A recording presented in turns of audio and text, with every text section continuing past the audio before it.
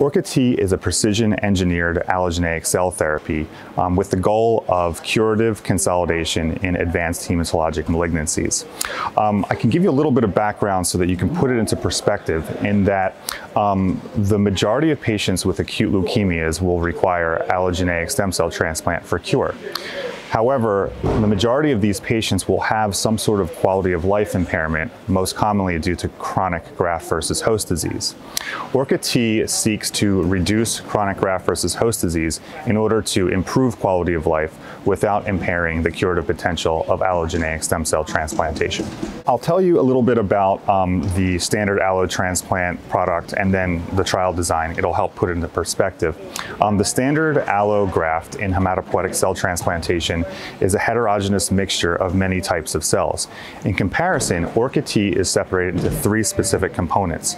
Component number one are hematopoietic stem cells. Component number two are conventional T cells. And component number three are highly purified T regulatory cells. Patients receive infusions of the T regulatory cell component 2 days prior to the conventional T cell component. That separation allows for the T regulatory cells to travel to the solid organs, create an immune barrier that protects potentially against graft-versus-host disease so that by the time the conventional T cells arrive at the solid organs, there's less potential for graft-versus-host disease. The trial design is a phase 1b multi-center trial with a primary objective of safety, but we're also looking at transplant outcomes as well and some activity for efficacy. Patients receive myeloablative conditioning therapy. The exact regimen is at the discretion of the treating physician. And then on day 0 of the transplantation, patients receive the hematopoietic stem cells, followed by the infusion of the T regulatory cells.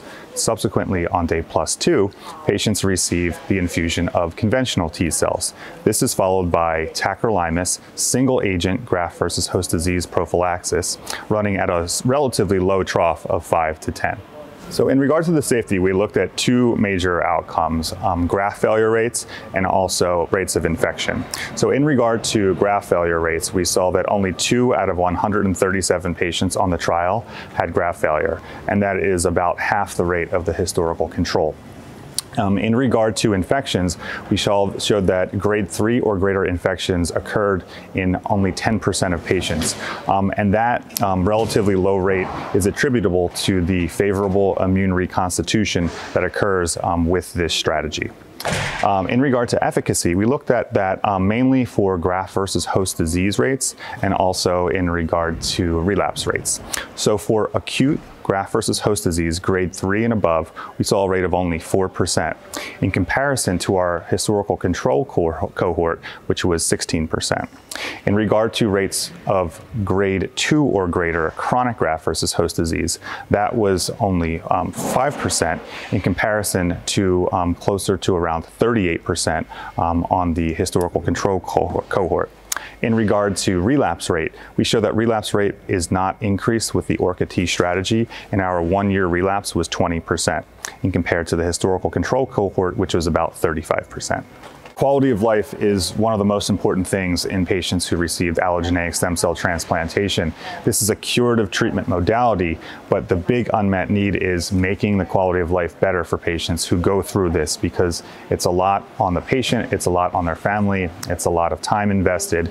So there's a huge unmet need to improve the quality of life. And what we're showing with the data that I presented today is that graft-versus-host disease with Orca-T is low, and with that, that suggests that quality of life should be better when we have longer-term follow-up on the phase 3 trial.